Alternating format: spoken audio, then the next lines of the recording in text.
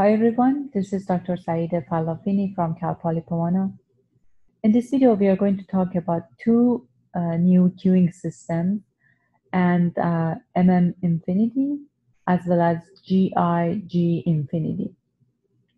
So the main characteristic of both these systems is that the number of servers in both these systems is infinite, meaning that there is no limitations on the number of servers that are available. So as soon as any entity or any customer comes to the system, they immediately can go to any one of the servers that are available and start the service process. In the first system, the interarrival time and exponential time have exponential distributions. However, in the second system, the interarrival time and the service time have they can have any type of distribution. They have just this general distribution, and we want to see how we can basically analyze this type of queuing systems. So examples of such scenarios when there is infinite number of servers, as we can see here, are situations when, for example, the customers can enter a system and then there is some maybe self-service operations. For example, the customers need to do an operation on their cell phone. So every customer does the operation to his or her own cell phone. So there is no limit on the number of servers that are available, and the customers have to wait in the line to get on those servers. So every customer can just use his or her own cell phone and perform the process. So in this scenario, basically, there are infinite number of servers, or for as many customers as come to the system, there are servers and they can immediately start the work and they don't need to wait in the line. In this scenario, the entire time of the stay of the customer or entities in the system is basically the time that they spend on receiving the service. So that's basically the main time that they spend in the system. Obviously, since there is infinite number of servers in the system, the waiting time in the system is 0. So WQ, obviously, in this system, the waiting time in the queue is 0. Also, LQ is 0 as well. The number of customers that are waiting in the queue is 0 as well. So if WQ is 0, then the whole time that the customers spend in the system, which is always WQ plus WS, is since WQ is 0, this is going to be equal to WS. So the whole time that the customers spend in the system is basically the time that they spend to get the service that they need. So now let's look at the general scenario when there is infinite number of servers. However, the interarrival time and the service times have any general distributions.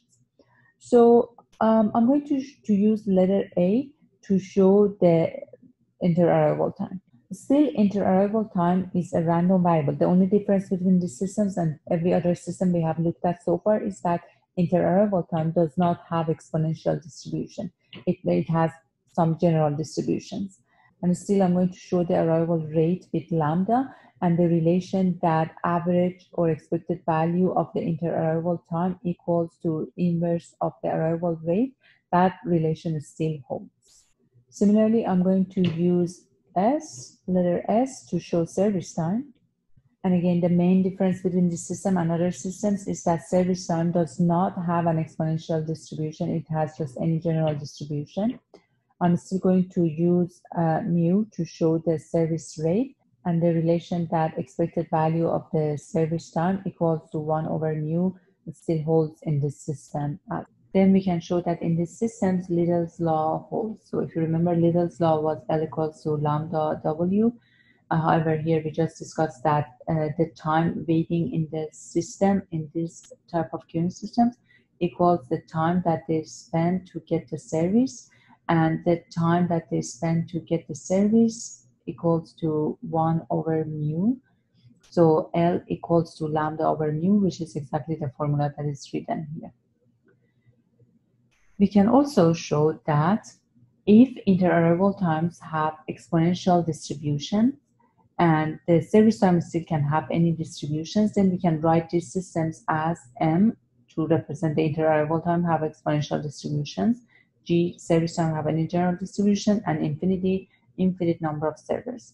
So if that's the case, if this is the type of queuing system that we are dealing with, we can show that we can use this formula to calculate pi j, which is the steady state probabilities in this system, the steady state probability related to having j number of entities or customers in the system.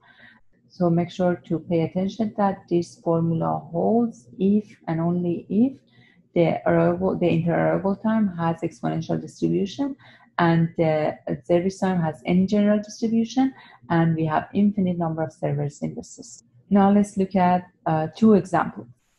In the first example, we're looking at the town, and here there are 3 ice cream shops can open in this town each year.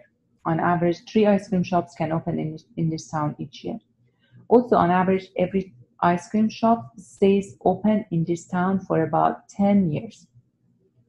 We want to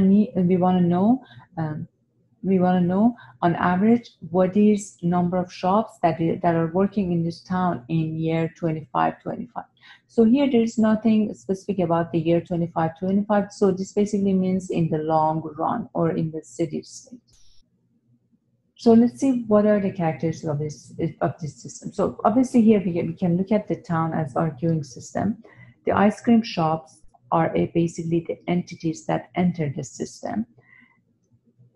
That we get 3 ice cream shops that open per year, and when they open in this town, they are going to work for 10 years, and then they close, and then they basically leave this town.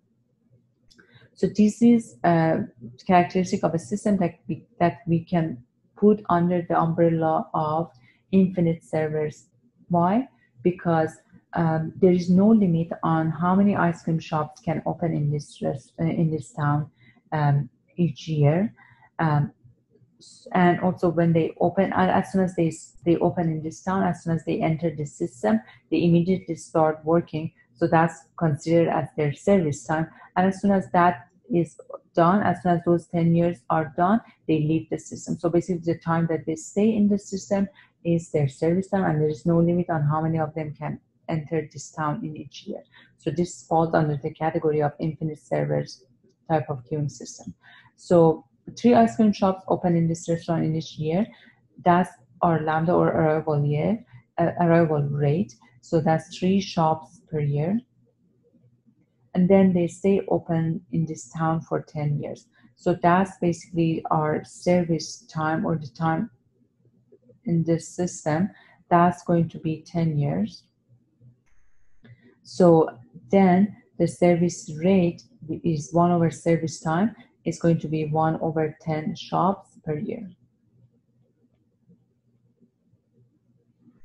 So the first question here is asking us, what is the average number of shops in this town in the long run?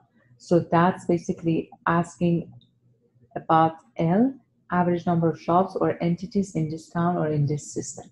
L equals to lambda over mu in this system. Lambda equals to 3 and mu is 1 over 10. That's going to be 30 shops that are working in this town in any given year. The second question asks us, if the time between opening of the shops in this town has exponential distribution, what is the probability that we have 25 shops working in this town in any given year? So the time between opening of the shops in this town, since the shops are the entities that come to the system, the time between opening of the shops basically is the inter-arrival time. If the inter-arrival time has exponential distribution, and service time can have any general distribution, and we know that also we have infinite number of servers in the system. So this is the type of queuing system that we are dealing with. So we want to know what is the probability that in any given year there are 25 shops working in this town. So the probability of having 25 entities in this system, that's going to be pi 25. So we want to find pi 25. And based on this formula here, we learned that if we are working with these type of systems, we can use this formula to find pi j's, which are steady state probabilities of having j number of customers or entities in the system in the long run. So then pi 25 in the system is going to be e to the power of minus lambda over mu to the power of 25, and then 25 factorial. So that's going to be e to the power of minus 3 over 1 over 10, 3 over 1 over 10 to the power of 25 over 25 factorial. And that's going to be 0.05. So that means there is 5% chance that there are 25 restaurants working in this town in every given year. Let's look at the second example. So in this example, what we have is that every year, on average, 500 people pass the bar exam in New York State and enter the legal profession. Also, on average, a lawyer stays in this state and practices law for about 35 years. 50 years from now, which again shows that in the long run, how many lawyers would you expect there to be in the New York State? So let's see again how this system falls under the category of infinite servers. So in this town, which is a queuing system, the lawyers are basically our entities. So 500 people or lawyers pass the bar exam and enter the law profession or the legal profession. And then they stay this system, and then they enter this system, they stay and work in this system for 35 years. So that's basically, you can consider the time staying in the system or their service time. And then after the 35 years, they're done and they're out of the legal profession. So on the long run, how many lawyers would be in the New York State working? So obviously there's no limit on how many lawyers can enter the legal profession in the New York State. So that puts the system in the infinite server category. And the fact that on average 500 people can enter the legal profession in this town shows that the arrival rate is 500 lawyers per year. And each lawyer stays in this town and works for and practices law for 35 years. So that's our service time, or the time spending in the system. That's 35 years. And as a result, the service rate is going to be 1 over 35 lawyers per year. We want to see that how many lawyers will be in this town in every given year. That's going to be L, which is lambda over mu. That's 500 over 1 over 35. That's 17,500 lawyers. So in any given year, there are 17,500 lawyers working in the system.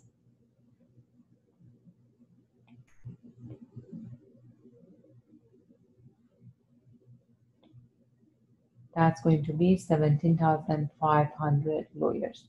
So that means that in any given year, there are 17,500 lawyers working in this system.